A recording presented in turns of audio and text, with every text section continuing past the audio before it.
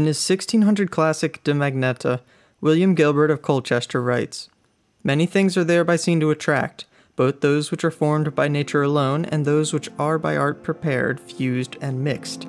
Nor is this so much a singular property of one or two things, as is commonly supposed, but the manifest nature of very many, both of simple substances, remaining merely in their own forms, and of compositions, as of hard sealing wax, and of certain other mixtures besides, made of unctuous stuffs."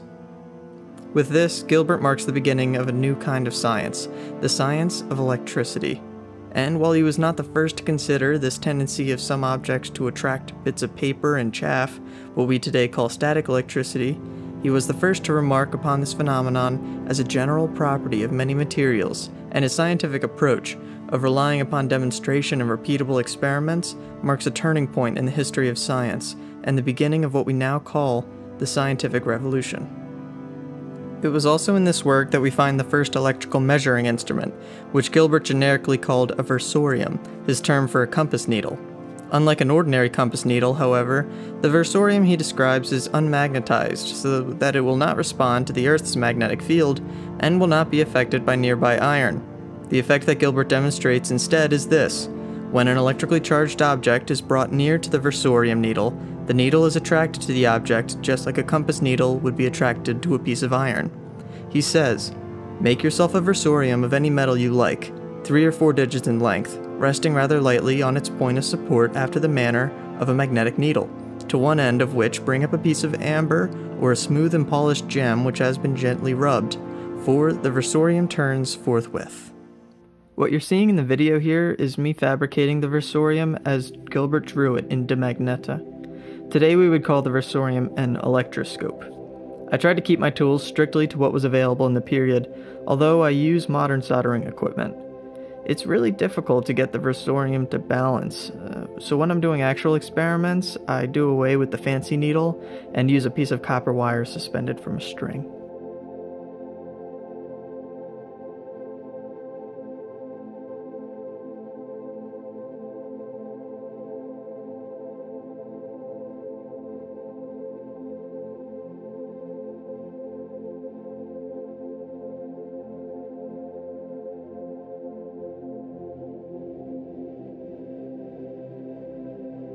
It's tempting to ask ourselves, what led Gilbert in this time to investigate the nature of electricity in such a modern way?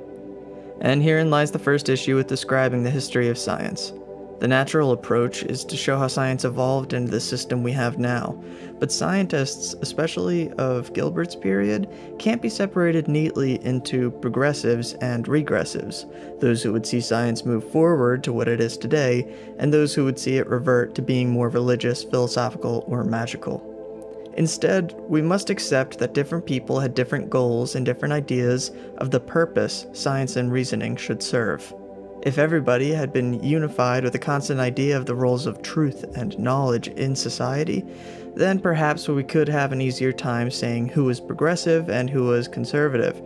But this was definitely not the case. To better understand the cultural and religious background for Gilbert's work, I recommend finding a book about the scientific revolution, like Hugh Kearney's Science and Change from 1500 to 1700. For this video, I'd like to focus instead on Gilbert's investigations in De Magnete, how they were performed, and what they tell us about electricity and the electrical science in general. So having given that small disclaimer, let's begin with the science. My reference for these experiments is S.P. Thompson's 1900 translation of De Magnete from the original Latin into English. The translation itself is, in my opinion, a bit stilted, but the real value comes from the detailed endnotes which Thompson provides. In note 127, he gives a list of 20 experimental discoveries which Gilbert made. For my own part, while I was reading Book 2, I kept a list of excerpts, eventually narrowing down the list to 6 main results, although the first result is really a collection of 9 experiments I lumped together. One of the most important discoveries Gilbert made was finding that many different materials can be electrified and to varying degrees, not only amber, jet, and diamond, which were known before 1600. In fact, materials recorded to show the electric effects, some of whose names are now pretty obscure, include lincurium, ruby and garnet, jasper, lychnis, and diamond. To this list, Gilbert adds a large number of minerals and organic solids which are electrifiable, and also a number of materials which cannot be electrified with any amount of rubbing. How did Gilbert determine whether materials can be electrified? First, he was well aware that experiments were most easily performed in dry, cool weather, and he states that the moisture in the air has a direct role in the difficulty of electrifying solids. So, in as dry an atmosphere as possible, he rubs the material with pretty stiff silk or a rough wool rag which is as little soiled as possible, or the dry palm, by which he means of the hand. If the material is amber, it can also be rubbed with other amber, with diamond, with glass, or other materials. Let's get our feet wet with some basic experiments. Here I have a simple Versorium made from brass with an adjustment screw and a thread holder, which actually comes from a mechanical pencil. It's off axis, but that's actually on purpose because everything is all at odd angles. I don't have access to amber. It's a fairly expensive material and you might end up getting copal or other less electrifiable materials. So instead I'm taking advantage of our more modern knowledge of triboelectricity, that's the modern name for building charge by rubbing or physical contact, and I'm using my arm rubbed up against a sheet of Teflon, the kind of sheet used for t-shirt presses. Rubbing it on my arm produces a very obvious deflection of the Versorium needle. According to Gilbert, electrification requires friction and dull heat until the object gives off a dull polish. It must be slightly warm and smooth for most materials. This comes with a number of caveats. Just because the material is polished does not mean that it can be electrified. The rubber should not scratch but should produce a polish. When rubbed too hard, the attraction is weak, but with gentle and rapid rubbing, the attraction is much improved. Attraction can last up to 5 minutes for the best materials like amber and jet. And finally, the electric effect should appear immediately. Some of these results are easily confirmed. It's very humid in this room, actually about 70%, and I'm having a hard time electrifying anything. Using dry skin, or oily skin for that matter, as the rubber is working well, and because the rubber is generating friction, it's true that the object gives off a dull heat at first. Some other results, however, are clearly mistaken. An object does not require a polish to be electrified, as this coarse Teflon sheet shows. Also, if the amber and jet can remain electrified for several minutes, then clearly the heat would dissipate rapidly, so the objects do not need to radiate heat. I experimented with several materials, both for the rubber and the electric. For example, a glass rod rubbed with a hat made of alpaca fur, or a polystyrene rod rubbed against a wool cloth. I had limited success with a few of Gilbert's electrics, such as quartz, which he called crystal, because it was too difficult to electrify in this humid weather, so I'll have to revisit these experiments in the winter.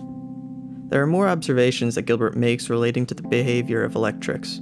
He says that the electric effect is blocked by interposing a piece of paper or silk cloth, which we see verified here, although I don't have a silk cloth.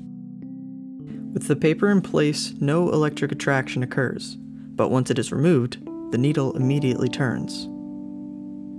With a few more materials, such as this candle, we can recreate other effects. Rubbing the polystyrene stick, we see that the Versorium turns.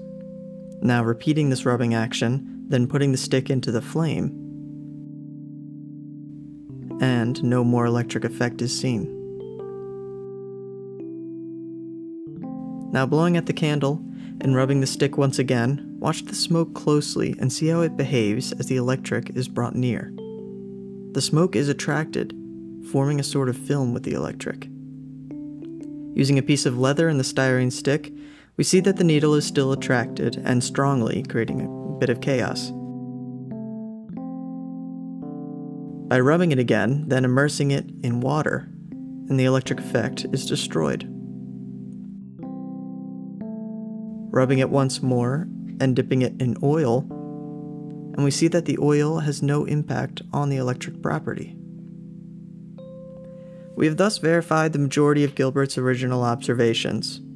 For all the new experiments he performed relating to the electrical science, it's interesting to note the loose ends he leaves. To be fair, his description of electricity was more of a digression than an actual investigation, his primary focus being magnetism, but there was much yet to be asked. For instance, if two pieces of amber are rubbed, do they both become electrified? And if so, does this similarly hold for other rubbing materials? If both the electric and the rubber become electrified, do they similarly attract each other? Such a line of reasoning seems obvious, but out of the few researchers who picked up from Gilbert's work, nobody thought to ask. It was another 100 years before the electrical repulsion was observed at all, and another 30 years after that we find the first experiments showing that there are two types of electricity, what we now call positive and negative.